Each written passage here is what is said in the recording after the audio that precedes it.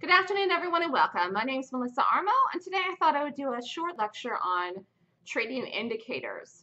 I don't use a lot of indicators in my charts. If you've watched any of my videos, you can see that I use very few indicators at all. In fact, if I could trade without any and just looking at price action, then it probably would be even better. But I'm in a habit now of using candlesticks and a few moving averages in my chart, and I sometimes look at volume.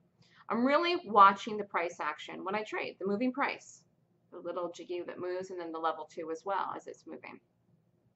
There's a lot of indicators out there. You could buy indicator after indicator and learn all kinds of things, but in my professional opinion, in 8 years of trading, there is not one specific indicator that works consistently, or we would all have it, and then it wouldn't work. The makeup of the market, the interesting thing and the exciting thing about the market and the challenging thing about the market is that it's a zero-sum game. That's from Gordon Gekko's movie, from the Wall Street movie. There's always one winner and there's always one loser on the side of every trade. So if there was some indicator that all worked and we all bought it, then who would be the other person on the opposite side of the trade that would lose? So then it wouldn't work. So I have very few indicators and I have clean charts so that I can focus on the price action. So if you come with me, you're not going to pay for any separate kind of software or anything like that to utilize my system. It is a system that you would use. You would fill out the worksheets. You would do it manually. You would use your brain.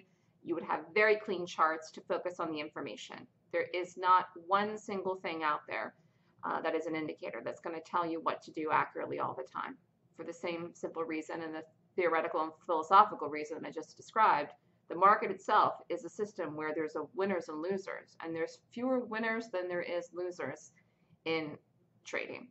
So if you want to put yourself on the side of a winner, then you have to learn a skill, and you have to learn that skill, and you have to hone that skill, and you do it over time, and as the years go by and the months go by and the weeks go by, you get better and better, and you can make more money.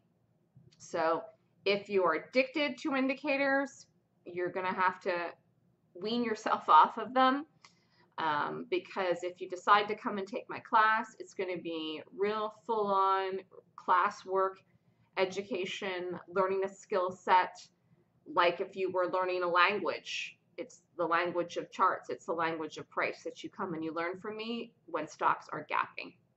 If you have questions about this, you can feel free to always email me at melissa@thestockswoosh.com. The next class is April 8th and 9th for the Golden Gap, and you would learn what I know in that course.